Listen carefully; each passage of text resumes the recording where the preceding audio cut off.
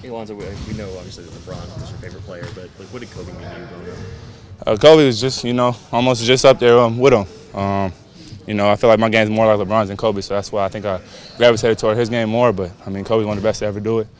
And, I'm glad he's getting both jerseys retired. Did you, I mean, like, you talked about like kind of your dad showing you tape of Magic, and like, did you ever go out of your way to like watch anything specifically that Kobe did? And, like, I mean, I watched all Kobe and Shaq. Okay. That was my favorite duo, at the time when I was little. And those two, the best shooting guard with the best center, it's tough to deal with. So definitely I watch them all the time. Do you think of Kobe as 8 or 24? Like, is there one guy that you feel like you identify more with? I mean, I think I know 24 more just because I was older when I was watching them. But I mean, I saw 8 as well, and both of them amazing. Is there anything about your game that you took away from Kobe just growing up? I know it's more LeBron, but Well, just watching Kobe, I love his mentality. Not scared of nobody. Always wants to win, very competitive. So I think that's the biggest thing you can take away from his game. have you shored up any plans to get with him? I know No, I haven't. You said you think of 24 more. What difference did you see between 24 and 8? I think 24 was just more mature. 8 was more athletic in my opinion. But on 24, he had all the footwork down by then. Pretty much mastered, scoring. It's unguardable. You guys have a Christmas Day game coming up. How special is that for you to know that you're going to play on Christmas? Oh, yeah, it's my first time, playing a real game on Christmas, so it's going to be a lot of fun. I know my family's going to be there, a lot of my friends, so hopefully put on a good show for them. Do you feel Kobe's influence on this organization at all, or just because you're kind of following in the footsteps of him that has been with the franchise? I mean, for sure. Anybody, if you mention the Lakers, you're going to think about Kobe. So, like I said, I'm glad he's getting both jerseys retired. I think that's fitting for him, and hopefully put on a good show for him. Steve, I don't know how much of a joke it was or not, but was talking about the Warriors possibly staying out and watching the ceremony at halftime. Do you guys have any intentions of possibly staying out there and watching it as well, or have you thought about that? I hadn't thought much about it until yesterday's questions, and we're still deciding on how we'll approach that the night tomorrow, the halftime tomorrow. Our first priority is still the job that we have, and I'm sure there's going to be some halftime adjustments we need to make against the Warriors. But we're toying with a couple different ideas of letting the guys see part of it, at least part of it. Not sure. I didn't see Steve Stan. I heard about it. I wouldn't think he was joking though. I think his guys would like to watch that. What do you remember about the first time I met Kobe? Back then, rookies had to go to training camp earlier than vets did. So Kobe and all the vets we had on that team showed up about 4 days later and looked at me and told me my life was going to be a living hell because of what my dad had said about each and every one of them. So I was really excited to meet Kobe and the other vets, and that quickly changed. Do you remember what your dad said about Kobe? No, I think it was more just the way my dad does television, and so specifically I have no idea what he said, but from Kobe to Karl Malone to Shaq, they sat me down at a table and told me life was going to be hell for me. That was my first experience. It was like an official meeting? Like they sat you down? Well, we had a meeting because hey, rookies and young guys trying to make the team, here are the vets, let's all get together, have dinner, talk about training camp. And at that dinner, that's when they informed me of their plans. So, what part did Kobe specifically have in the letting you know about that? Well, there was a bidding war that happened on their flight over, and Kobe, I guess Karl ended up paying the most. I guess he outbid Kobe for the rights to own me.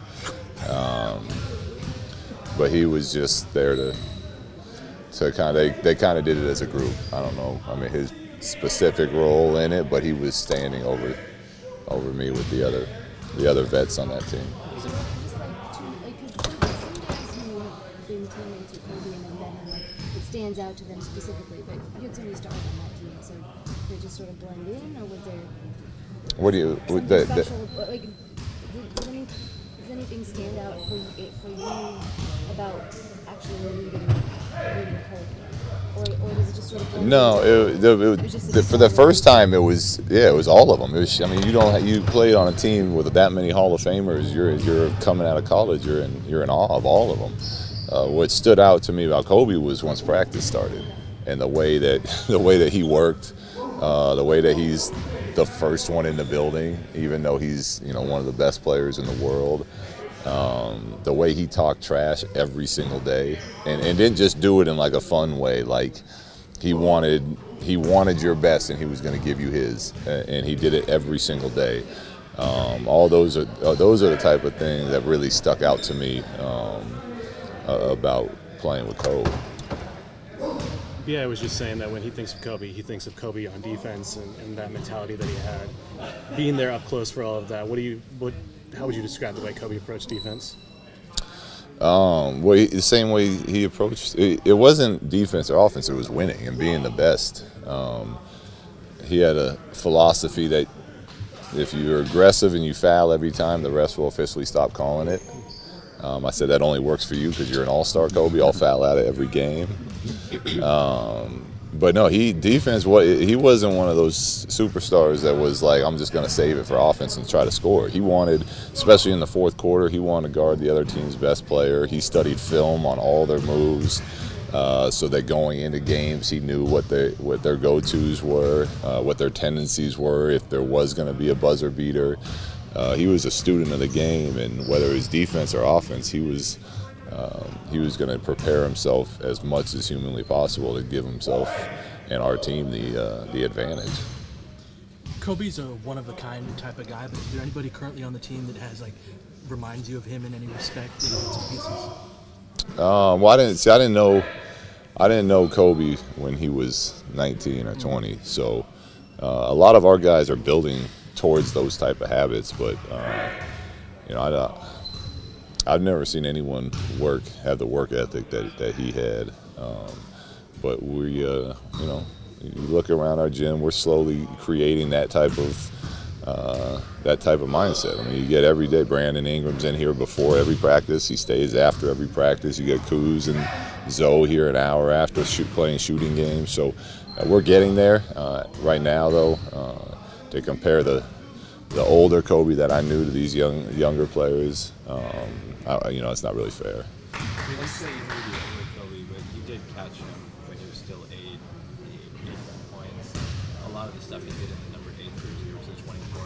Did you see a change from when you first met him to when he I did. Yeah, for sure. He matured. As a player and a teammate.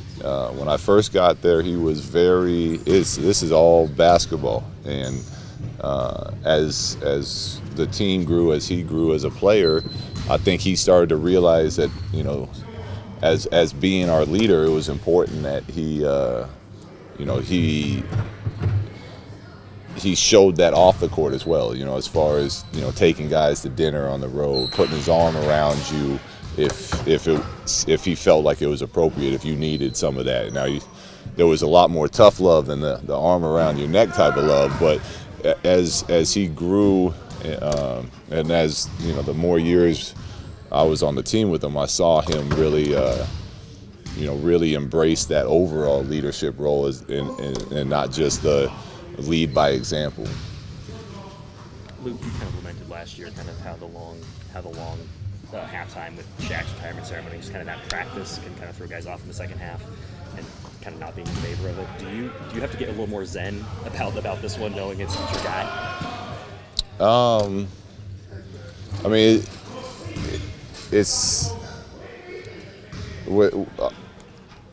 they shouldn't rush through it at all. They should take their time, as they should have with Shaq. Shaq's a legend here. Coach talk is much different than anything else, as far as everything that my points are always with what's best for our team, and that's being in the locker room, looking at film, and